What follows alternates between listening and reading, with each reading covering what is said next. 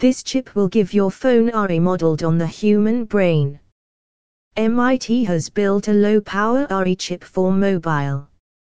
Researchers at MIT have announced the creation of a new chip that is both energy efficient and able to perform powerful tasks related to artificial intelligence.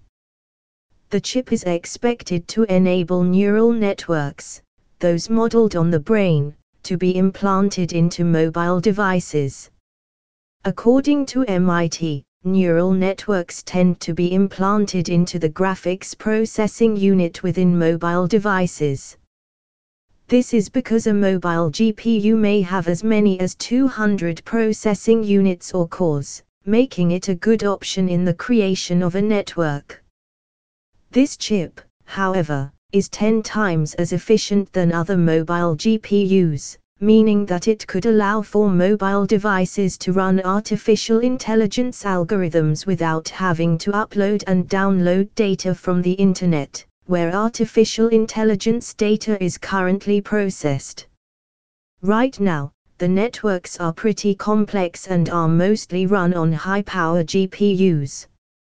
You can imagine that if you can bring that functionality to your cell phone or embedded devices, you could still operate even if you don't have a Wi-Fi connection, said Vivienne Szedi, a professor at the MIT Department of Electrical Engineering and Computer Science, in a statement.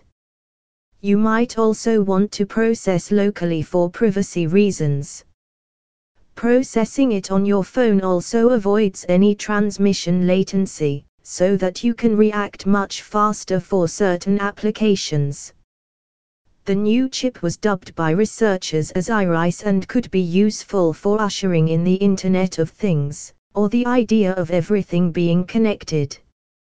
With the ability to process things by themselves, connected devices could make important decisions on their own, uploading only final outcomes instead of all the data to the Internet. It will certainly be interesting to see what the Internet of Things looks like in a few years, and how artificial intelligence interacts with the Internet. This chip and others like it could be a big boost to connected devices in general, especially for those who don't have fast Internet connections.